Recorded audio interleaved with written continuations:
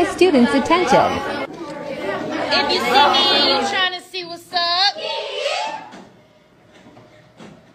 If your pencil's sharpened, if you're ready to go to science. Man, I feel like us as parents, we got to be responsible to take our children out of these demonic public schools, because what they're programming the youth to be, not just the music too, these school systems. Remember, the Bible says to train up a child when they're young, so when they grow old, they won't depart from it. And what this music is doing is pushing out these young ladies to be prostitutes. It's pushing out these men and these women too to be the LG, type. Okay. It's pushing out these young men, these young ladies to be on drugs, to start, defiling their body through, sex at a young age. That's what's being programmed in these young minds, these young impressionable minds. And this is going to continue happening until parents step up and leave this system, leave this demonic matrix. We have to take action and actually remove our child from this, because don't be surprised when, these young generation, Gen Z, and the generation after them, if there even is a generation after them, if this whole land turns into wickedness. Yo, what's up, family? Peace and blessings. It's Mark the Messenger. I want to make a video about secular music, and I feel like this is very important to talk about too. The picture you're seeing on the right side of me is it says, "Learn from David and Saul. If music can drive out demons, it could drive them into you too as well."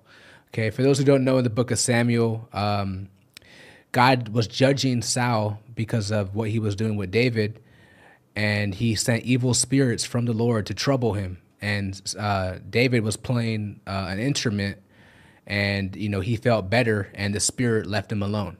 So it pretty much just lets us know that the music that you listen to, it could affect your mood, it could affect your day.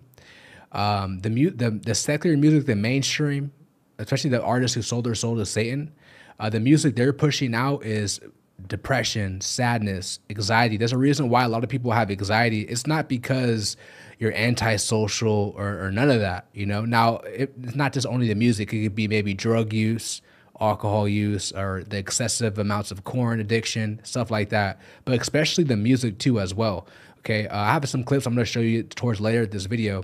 But I want to talk about some of my testimonies too when I used to listen to certain artists, secular music, and how, like, for instance, right? Let's say I was at a party and I noticed like the music that was being played, it made me want to do things I wouldn't normally do. Or let's say like an artist is let's say maybe like I wanted to like not want to smoke weed no more, right? And I would listen to certain music, and it would kind of like plant seeds in my mind. Maybe not to do that instantly, but if I'm playing it all day, if you're battling with a drug addiction, right, and you're listening to music all day. Now, if you listen to it once, like at the gym or something like that, where obviously you have no control, the music is being played, that's not a big deal. But if you're constantly getting the AirPods, or I don't have an AirPods now, but headphones on, and you listen to that music, an hour a day, 2 hours a day, best believe that picture on the right, it could happen to you. You could find yourself going back into your vomit, going back into your sins, because it's programming you, okay? A lot of these artists, like I said, I'm going to show you guys a clip in a bit. People don't understand the vibration, the frequency, that's being pushed out in the music. There's a saying that Satan was like the king of music back in, when he wasn't a fallen angel, when he was an angel still at the time. And he knows exactly what he's doing when it comes to this music, okay?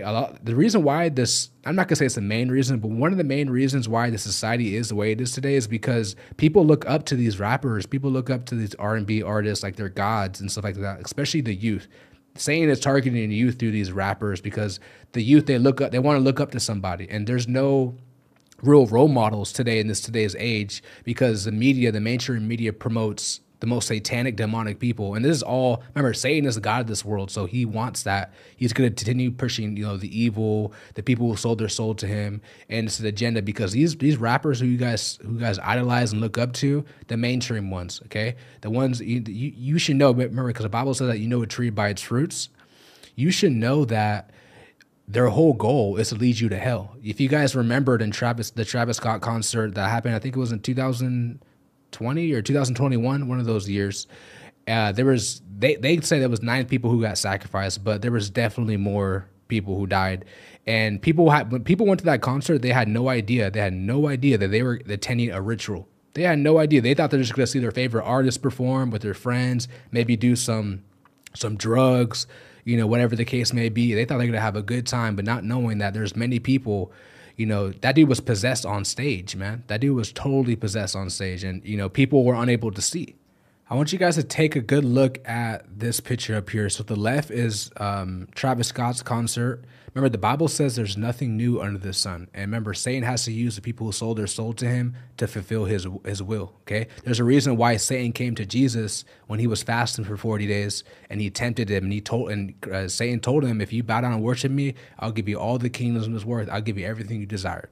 So as you can see in Travis Scott's concert, his face right there is like an animated face, and they're walking to it to enter to his concert. Look at the picture on the right side. It's a harrowing of hell, okay? So let me make this picture bigger so you guys could see it. Look how it's very similar to it. Okay, remember, the Bible says there's nothing new under the sun. Okay, remember, people died. People who died that night, guys, they didn't die with Jesus. So where did they go? You know, I know this is not something that people like to talk about, but they didn't go to heaven. Okay, Travis Scott was responsible for sending them to hell. And like I told you guys, these artists, that's what their mission is. You know, like I said, let me make this very clear, the mainstream ones, okay? Because I know there are some people who rap about the kingdom, people make music about the kingdom, so I'm not talking about them. I'm talking about the people who clearly are the world, okay?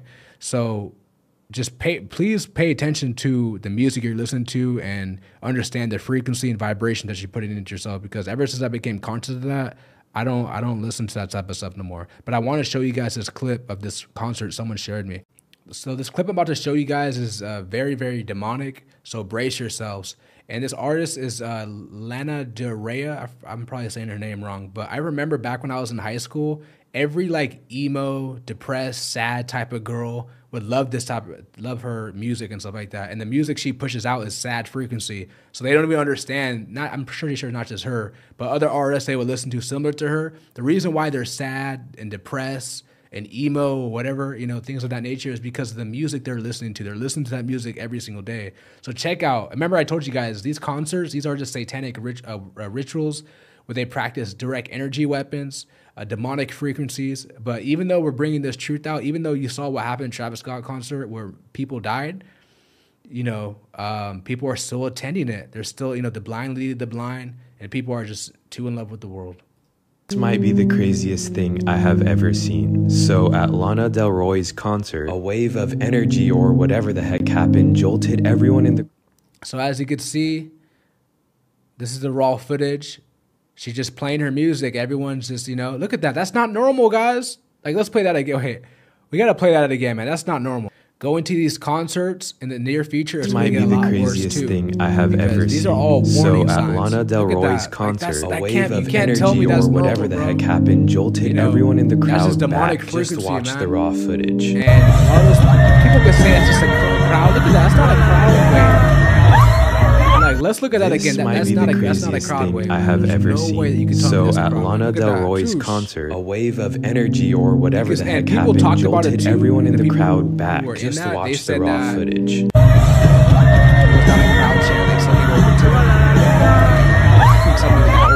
This might be the craziest thing I have ever seen. So at Lana Del Rey's concert, a wave of energy. We got to stop supporting wickedness and start supporting, you know, brothers and sisters who are pushing out this truth, because it seems like these people who work for the devil, you know, but this is Satan's world. So they work for the devil and they get rewarded because God allowed Satan to be the God of this world, and people could pick and choose. They want to serve God or they want to serve Satan, because we know that our rewards are laid up in heaven and treasure for those who do the will of the Most High, those who are seeking righteousness in God, the good army, the right side of history. And it's just unfortunate that Satan is targeting the youth. He's targeting the children. Because like I said, guys, I have testimonies when I would listen to this type of music and I would find myself feeling myself more lustful. Like, let me know in the comments if you guys felt that way too, where you were listening to certain music and it kind of led you to do, you know, things that you didn't want to do no more. Especially when I first came into the truth, when I first started denying myself, picking up my cross, I was still kind of listening to secular music because I thought, okay, like, you know, I should like, let's see if I could, you know, still listen to it. And God convicted me instantly. He's like, you know, I can't be doing this because, you know, just listening to that type of stuff is going to open doors.